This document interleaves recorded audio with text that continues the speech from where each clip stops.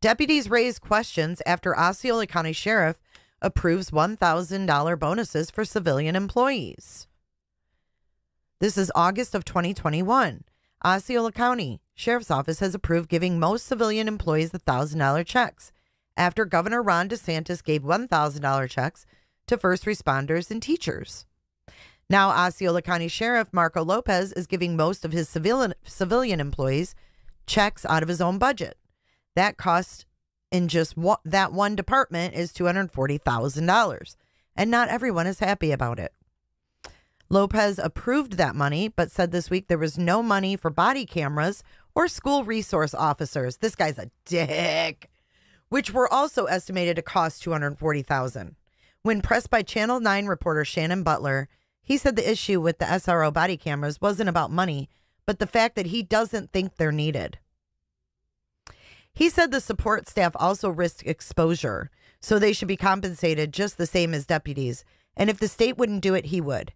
Lopez said he has an $85 million budget and had the money to help the employees. Deputies raised questions saying they received the money because they were responding to calls risking exposure to COVID-19 while many people were sent home to work. But the sheriff's office said those who worked from home got smaller bonuses, and the $1,000 checks went to those who came in the office. Lopez said the money is coming out of his general fund, which means Osceola County taxpayers footed the bill. So his own deputies were questioning him. And then here's another story. He's accused of violating the Constitution in this one. Let's open this one up. Osceola County Sheriff accused of violating Constitution in new lawsuit. Osceola County Sheriff Marcos Lopez is accused of establishing a violent policing culture. That's alleged in a lawsuit just filed against him and two sheriff's deputies after a deadly encounter at Target last year. The lawsuit is in response to one particular incident, but in it, Sheriff Lopez is accused of fostering a, quote, agency-wide culture of escalating minor criminal offenses into violent and deadly scenes. We think that the actions of the Osceola County Sheriff's Office through the policies, procedures, and practices of Sheriff Lopez are outrageous, dangerous, and beyond reckless. In April of 2022, the Osceola County Sheriff's Office deputies were conducting training exercises at a Target. They were notified about a group of teenagers who the lawsuit says stole about $40 worth of Pokemon cards and pizza. Instead of arresting them on the spot, the lawsuit accuses the sheriff's office of using them as human guinea pigs. The lawsuit will ultimately seek millions, and that's simply because of these ongoing violations, which we believe, as it's been alleged, are civil rights and constitutional violations. Surveillance video shows the deputies in unmarked cars blocking a car with 4 teens inside. They tried to drive off, and the deputies opened fire. What? They stole $40 of Pokemon cards and pizzas, and they shot at them? Oh, my God. Oh, my God. Jaden Baez, 20, the driver, was killed. His father is joining the lawsuit on his behalf. I will never be a grandfather ever, said Alejandro Baez, Jaden's father. Lawyers say 19-year-old Joseph Lowe put his hands up to surrender and wound up being shot in both hands and losing a finger. Michael Gomez, 18, was shot in the back multiple times and still has a bullet lodged in his shoulder. The lawsuit claims 17-year-old Ian Joy was slammed to the ground and injured. He wasn't charged with any crime. Lowe and Gomez were charged with petty theft. That's a second-degree misdemeanor, the lowest punishment on record.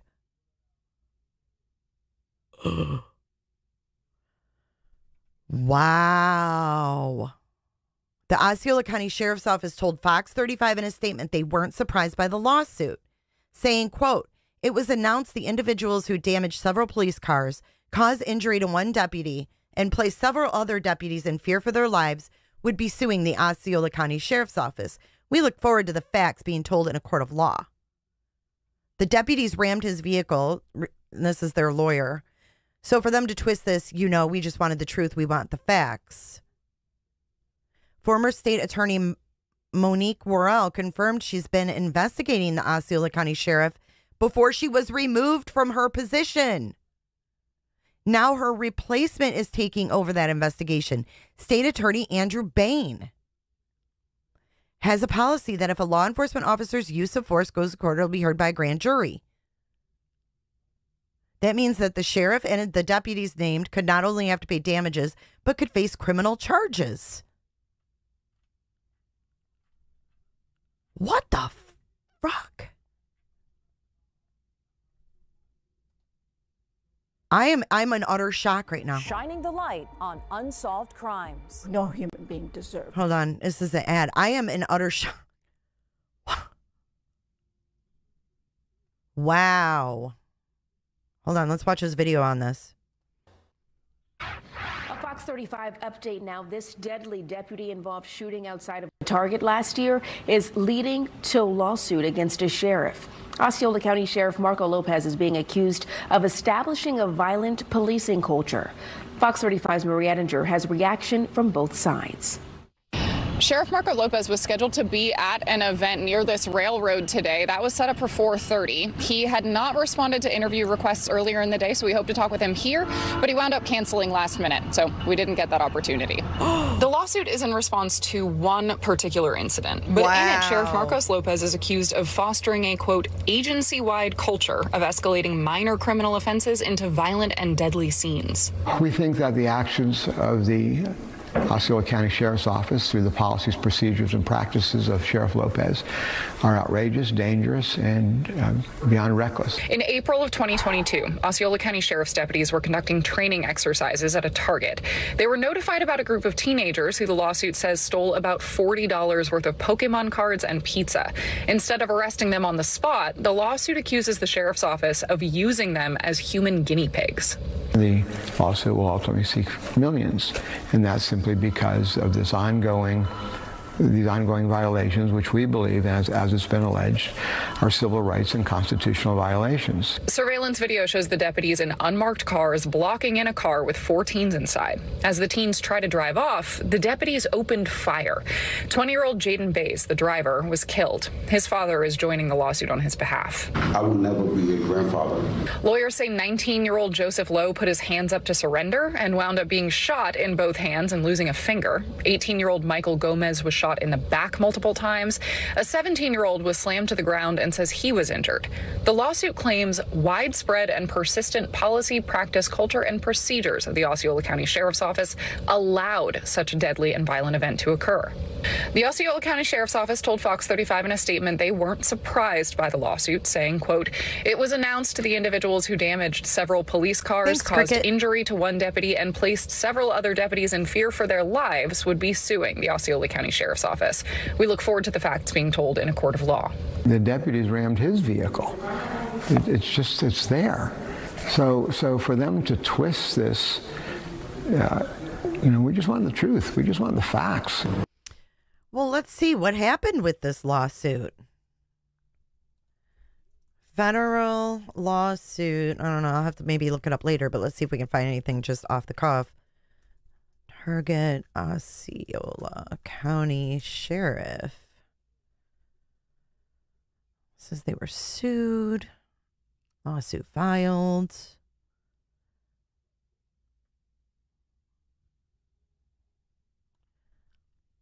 Look at this. Oh, man, y'all are going to be pissed off. You're going to be so mad. You're going to be so freaking mad. Look, it says Osceola County. Shit. Hold on. Wait for it. Osceola County Sheriff praises the grand jury decision not to charge deputies in the Target shooting. Choo-choo, they were there for an practice detail. Ended up killing a teen for taking Pokemon cards. Y'all want to hear his comment? This cocky sumbitch. Above the law. County Sheriff Marcos Lopez praising the grand jury decision to not bring charges against the 2 deputies involved in a shooting at a local Target, which killed 1 man and injured 2 others. However, the state attorney said the grand jury is still not done investigating the case. News 6's Ezzy Castro spoke with Sheriff Lopez about what this means for his office.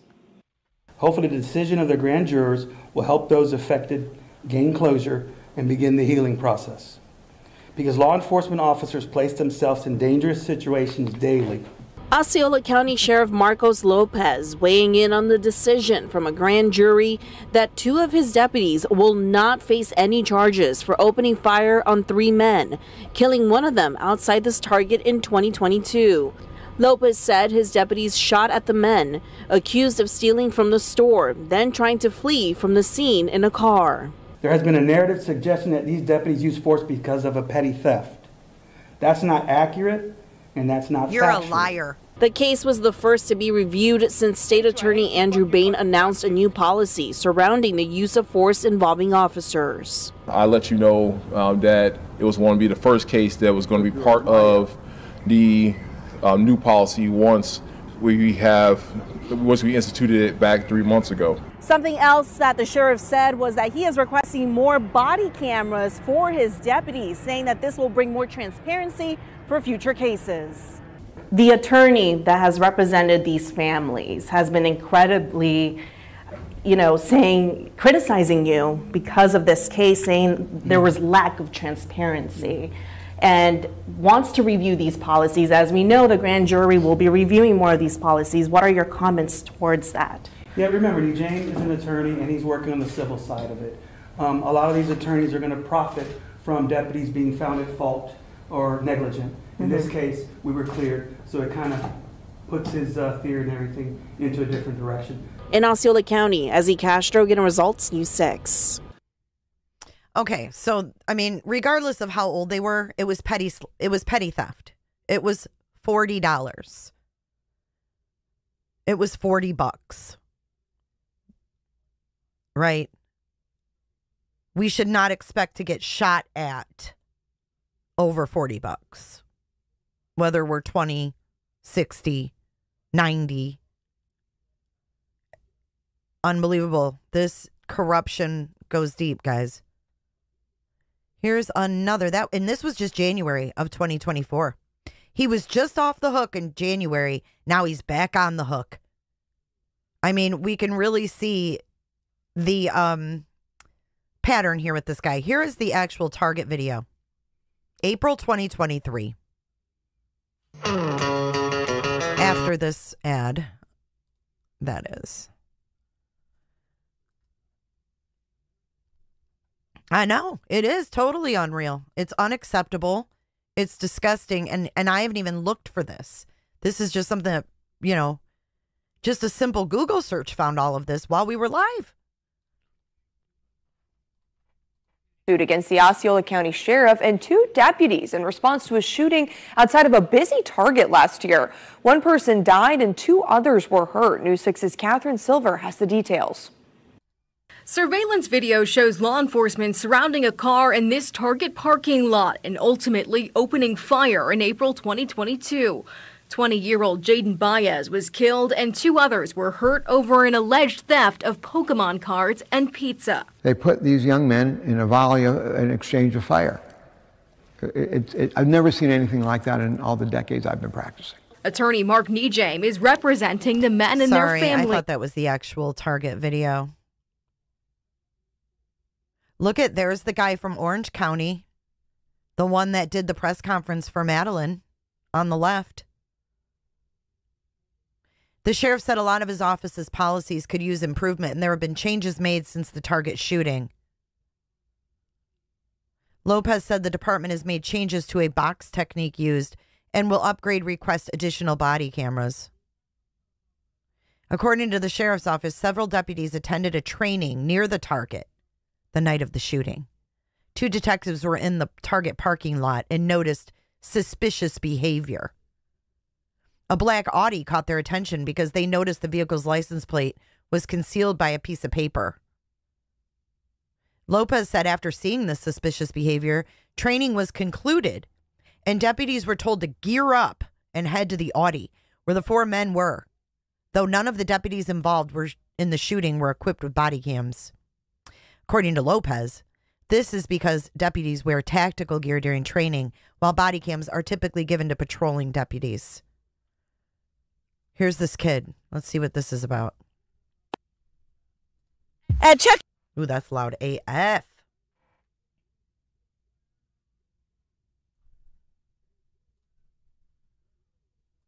A developing story in Osceola County tonight. Newly released court documents show theft charges were dropped against 2 men hurt in a deputy shooting outside a Target store. Yeah, it's a major update to the confrontation that also left 1 man dead back in April near the store on Highway 192. So News 6's Lauren Cervantes joins us now live outside the Osceola County Sheriff's Office.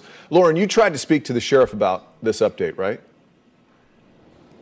I did. I came here to get reaction from Sheriff Lopez after the state attorney's office says the charges were dropped. But I was told the sheriff is not here and will not be releasing a statement until he himself confirms what we have already confirmed.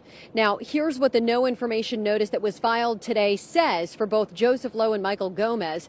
The documents read in part, quote, "From the investigation which has been made, it is the opinion of the writer that this case is not suitable for prosecution," meaning the petty theft charges for both Lowe and Gomez have been dropped.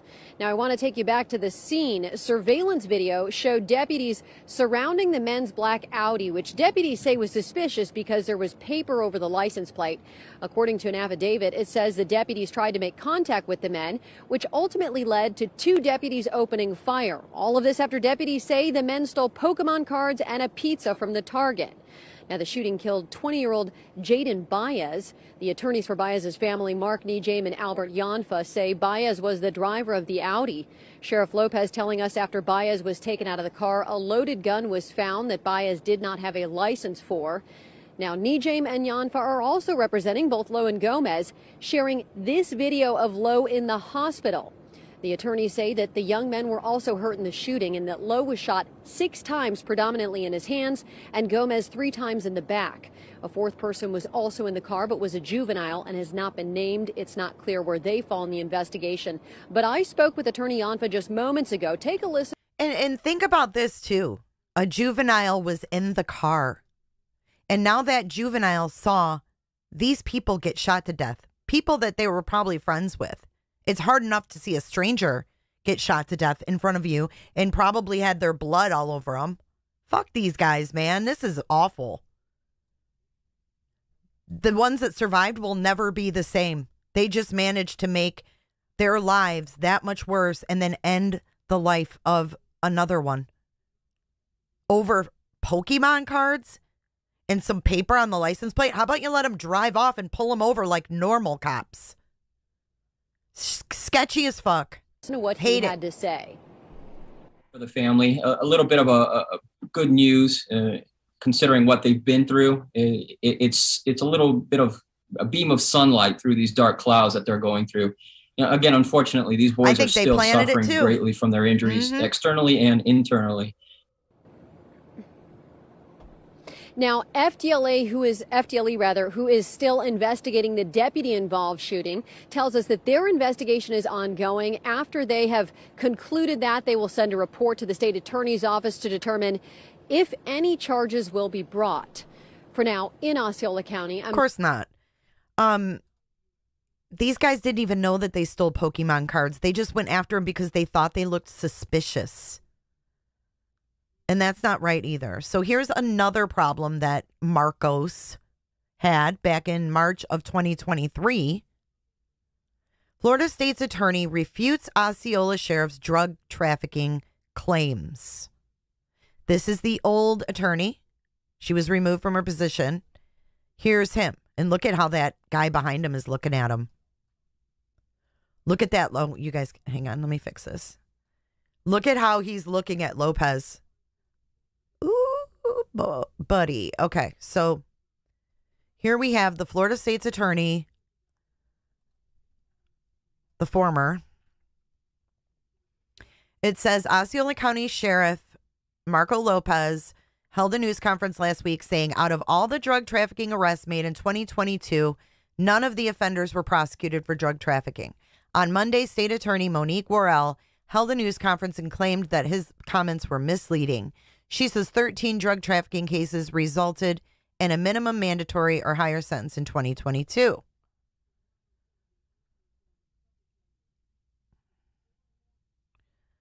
So he was, there's not much to that, but he was going after this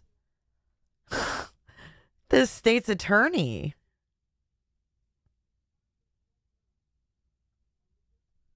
Oh my God, here's another one on him. This guy needs to go, man. Look at this. Florida deputy arrested after telling friend, oh, hells no. What? You guys, this just got tinfoil hat level. Everybody put on your tinfoil hats. This just got crazy. I don't like it.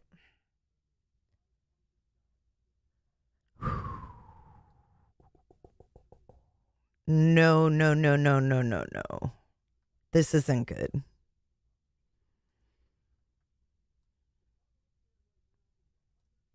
Florida deputy arrested after telling friend accused of having sex with minor to flee, Osceola sheriff says. Hi, Keena. Hold up. Wait a minute. Something ain't right. This isn't good. This is just last June. Arturo Dominguez. Deputy told friend with warrant to flee. Oh my God. We're going to watch the video and then we'll read through this. I'm in utter shock right now. Utter shock. Never expected to find all this. Deputy now on the other side of the law. He's accused of helping a friend who was wanted for allegedly having sex with a minor. Fox 35's Valerie Boyes in Osceola County with more tonight. When an Osceola deputy showed up here at Sheriff's headquarters, he was arrested, accused of helping a friend who was allegedly sleeping with a minor. The former Deputy Dominguez was fired from my agency and arrested. 30-year-old Arturo Dominguez was an Osceola patrol deputy, but now Sheriff Marcos Lopez says he's in big trouble. He told a suspect in a sex case involving a minor to flee. That's pretty disgusting.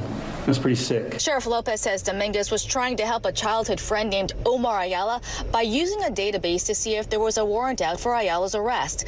According to an Okeechobee sheriff's warrant, Ayala, who's a teacher and a soccer coach, had... A teacher and a soccer coach.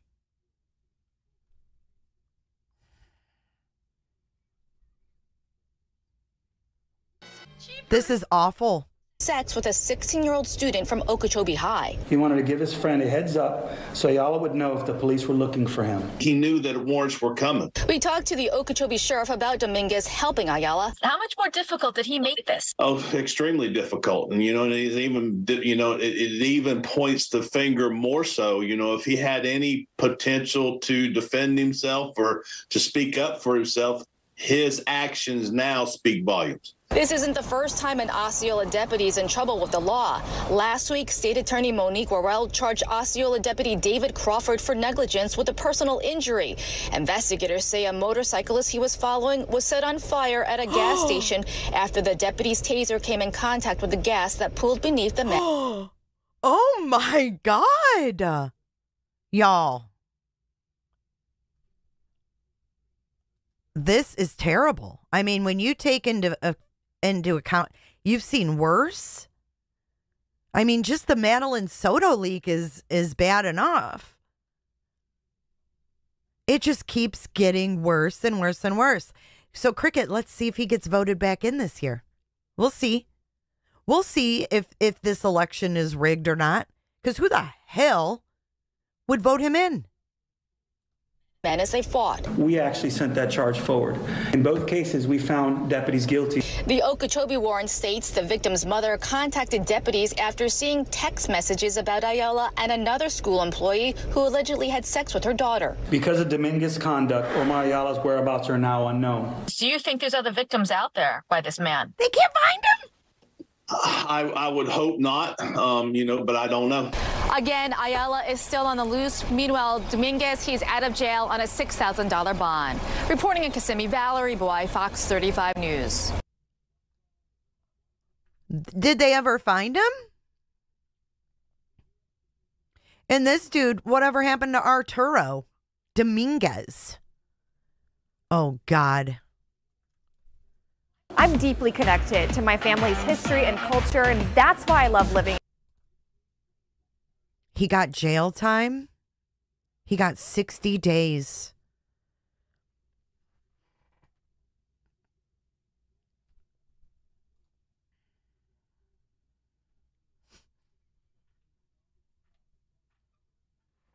"60 days in jail after warning a child sex suspect of an arrest warrant." He pled guilty to charges of official misconduct and accessory after the fact. Lifelong childhood friend. What does that say about him? Oh, 3 years probation. So he's currently on probation somewhere out there in Florida. Wow.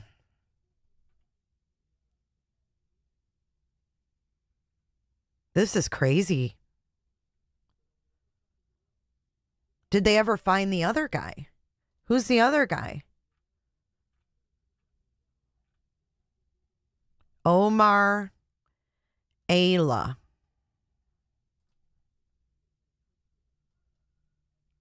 A detective noticed that he had repeatedly run his name in the system, and Dominguez lied and said he ran his name because he pulled the guy over on a traffic stop. Well, good for them for, digging into his searches.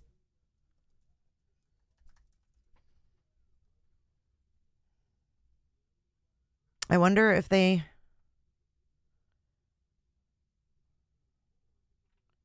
ever caught him.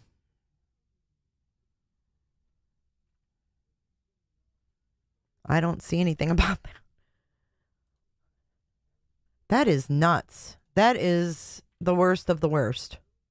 They tasered a guy while he pumped gas.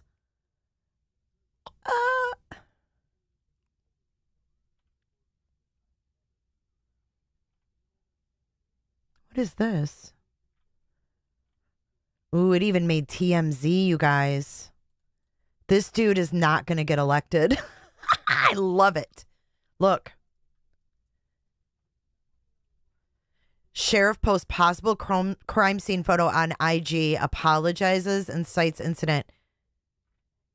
This made TMZ.